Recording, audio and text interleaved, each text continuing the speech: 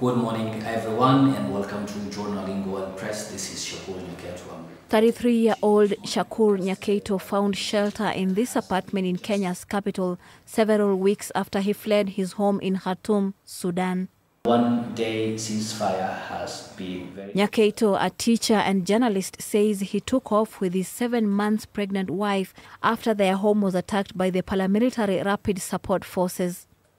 Nyaketo is out of work. He spends his time updating his followers on events in Sudan through podcasts. His once successful career in broadcasting and teaching, he says, is in limbo. Actually, it makes me feel very hopeless.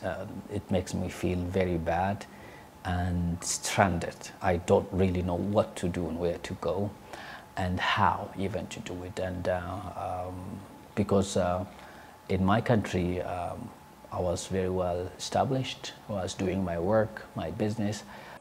Nyaketo is among the estimated 2 million civilians who have been displaced because of the armed conflict between rival factions of the military government of Sudan.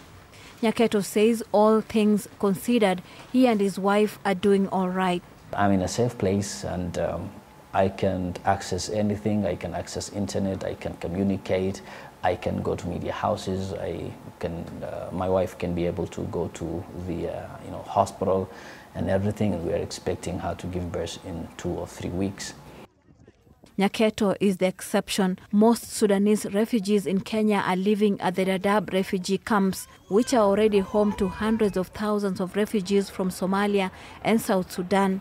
In a report this month, Doctors Without Borders said the camp is already overcrowded with new arrivals and resources there that were already limited and now overstretched.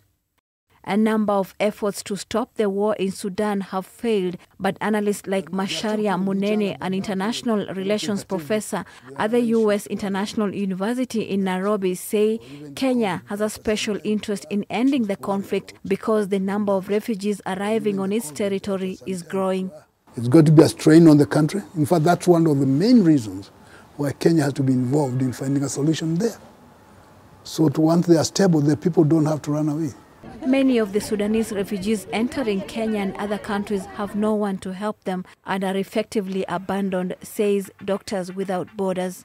Abdisalam Adan Mohammed runs a training center in Nairobi where refugees can learn a local language and other skills. He told VOA it's crucial for host countries to protect escaping Sudanese.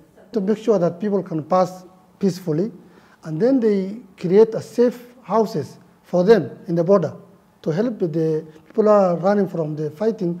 They are not traumatized and they have safety, and then give them counseling. Kenya is host to more than 500,000 refugees, and their numbers are growing as conflicts in the region continue to rage. Exiled civilians like Shakur hope they can return to a peaceful country one day soon. Victoria Amunga for VOA News, Nairobi.